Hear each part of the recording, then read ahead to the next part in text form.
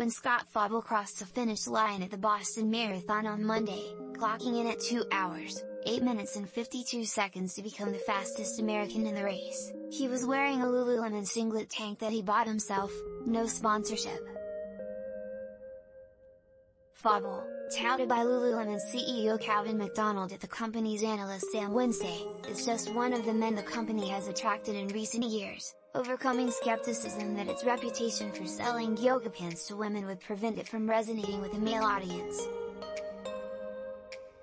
It seems that plenty of men are wearing Lululemon these days, whether they're running marathons or walking the dog.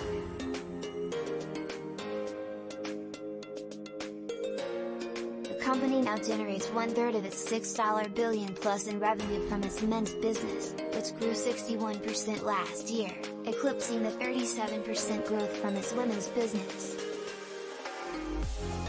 It figures there are more men out there whom Lululemon can turn into customers.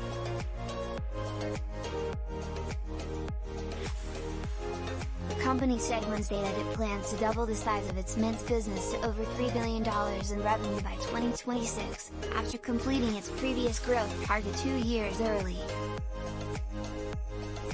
If it can do so, that would make the men's business bigger than the entire women's business was in 2020, said McDonald.